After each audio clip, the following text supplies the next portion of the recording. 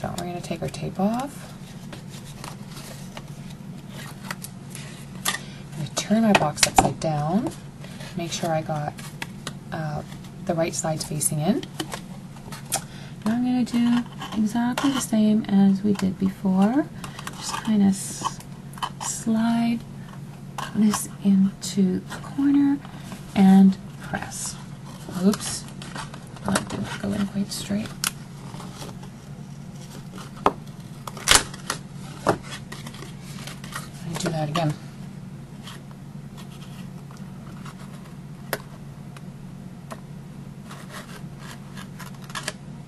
This is a little bit fussy here. There we go. That worked actually a little bit better. I'm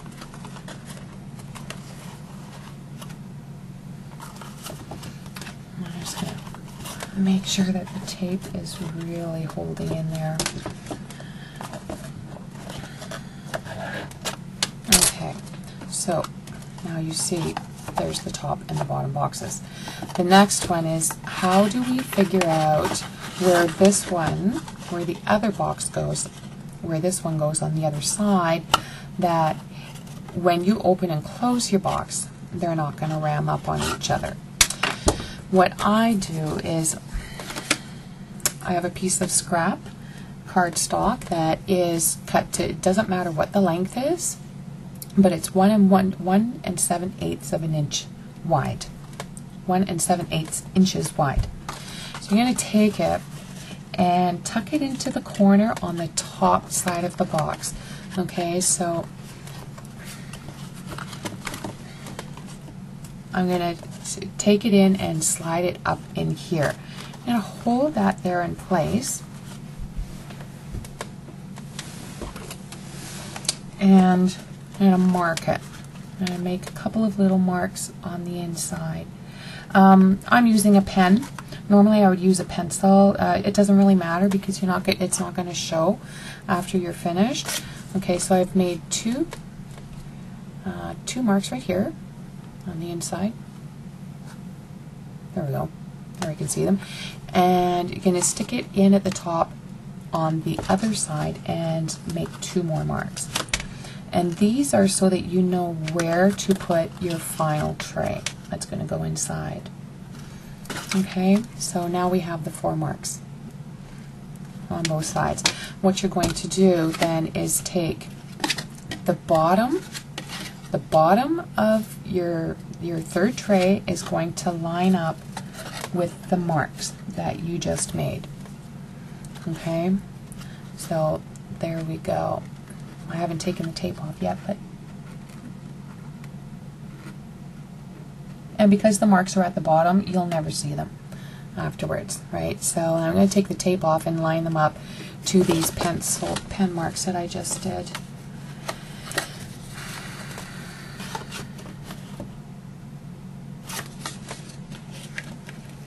What I'm going to do in this case is just unravel half of the tape only, so then I have a better opportunity or chance of getting my tray in straight. Then I only have to worry about one side sticking at a time. So I'm going to tuck this in to the corner.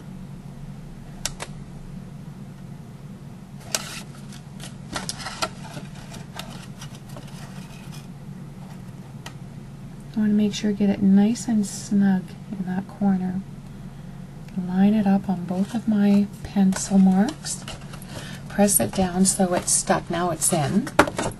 And I'm just going to reach in here and pull out the other half of my tape and then continue lining it up here with the other half. And there you see. Now it's going to open and close nicely. Okay? Next, what we're going to do, now you can see already like the box doesn't want to stay closed. Okay, I have a solution for this. I'm going to take a little piece of just scrap, leftover scrap, and cut a piece off This is a little trick to help it stay closed. Depending on the grain, how you cut your paper is going to determine whether your box stays closed by itself or not. I cut mine obviously against the grain, and so it doesn't want to stay closed. So I'm going to take this piece, and on the half where there is no bottom tray, I'm going to just kind of fasten that in there with a piece of this here tape.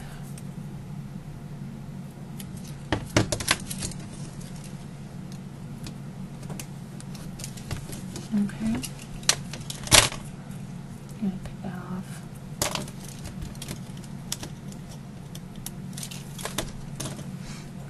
I'm going to stick this in here just underneath. And then the objective here, what I want it to be able to do is based on where my adhesive was. Now I remember before I put this box in, I had pre-taped it, and it seemed, if I recall correctly, my tape wasn't right on the edge. It was in a little bit further, maybe 3/8 of an inch. So I want this edge to butt up with that. So it gets like clear, so you see like it only closes that much. So I have to trim it.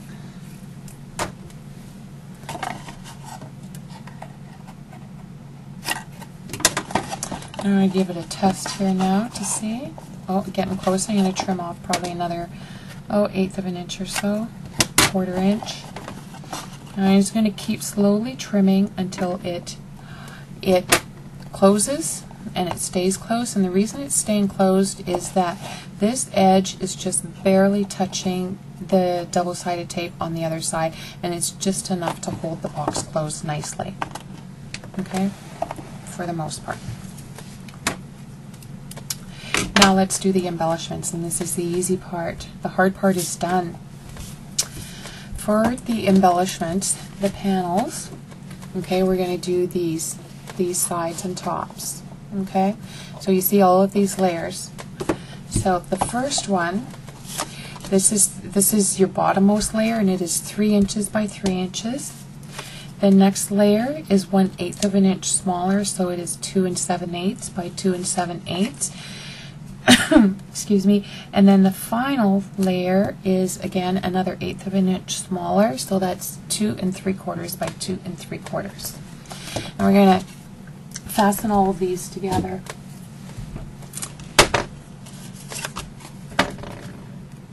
So put a little bit of glue on these.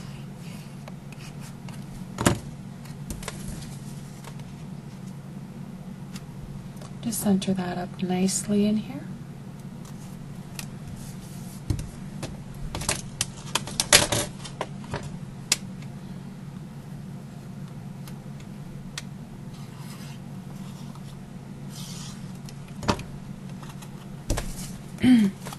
You make enough of these that it becomes a pretty quick project. I can make them in about a half hour, 45 minutes now. That's assuming I don't have any coloring to do, but if it's just, you know, straight cutting and assembly and everything, it takes about a half hour, 45 minutes. Okay, so now we have 3 of these. Okay. On 2 of them, you want to go and put pop dots on the back, 4 pop dots, and peel those off and stick them onto the side here like this. Well, actually, no, wait. I forgot these. These are, I cut from the Nestability dies.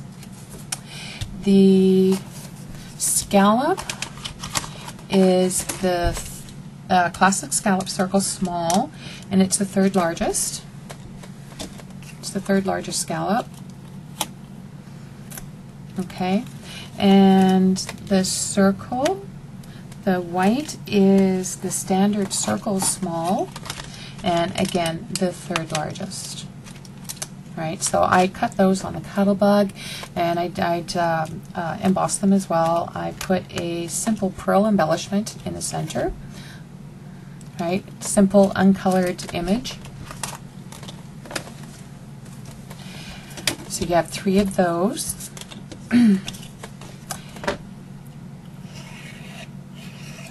fastened them all together, layered them up.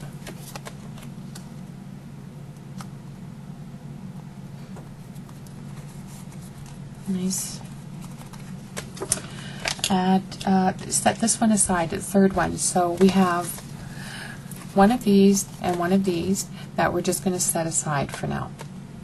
And we're going to focus on these ones here, so that I've pre-made. I'm going to peel these off.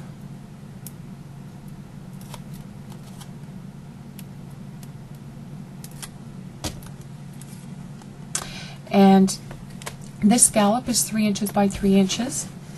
This here layer is 3 inches by 3 inches, and the box is 3 inches by 3 inches. So this scallop is really easy to get on centered. So like if you hold it both sides, you can see like, oh, there we go. They're the same width. So what I do is just kind of go like this, and if I can feel it on my fingers, on every finger, about the same kind of pressure, I know I've got it centered pretty good. And I just kind of drop that into place. And repeat with the other one.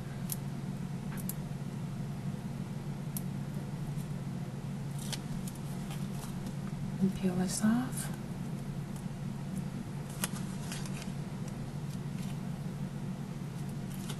There we go.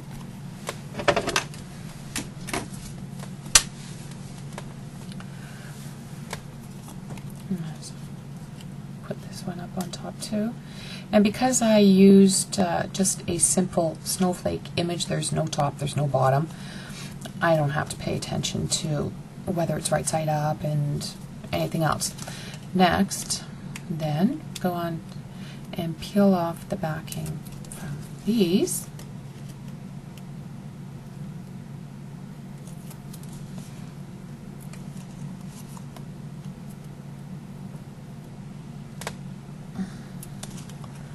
This one being stubborn, it doesn't want to come off. Come on.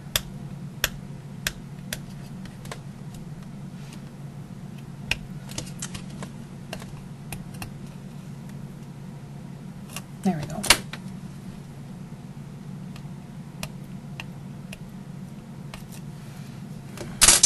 And we're going to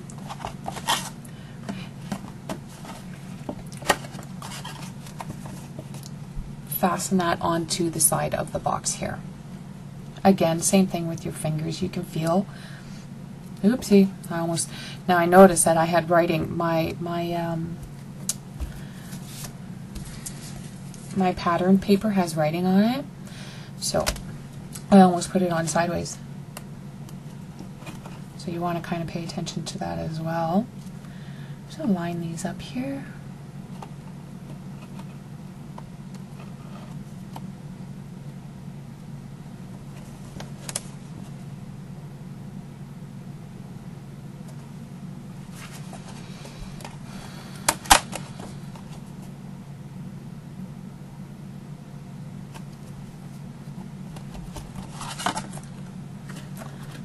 Just press to make sure that it's on nice and firmly. And we're going to put this one on also.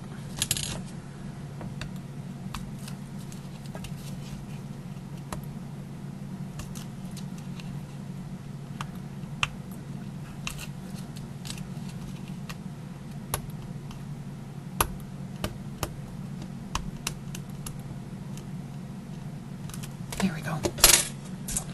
Make sure my writing is the right side up. Turn it around and attach that on top of here. Okay, right, so almost done. Does that look pretty already? Can you imagine? What are you going to fill it up with? Okay, now there's still one left. This one here, the final one, we need it to be in two pieces so that it doesn't interfere with the performance of the opening and closing of the box. So, because I have writing on my pattern paper, I want to make sure that I'm going to do this correctly. Because we want to cut from corner to corner. We cut this in half.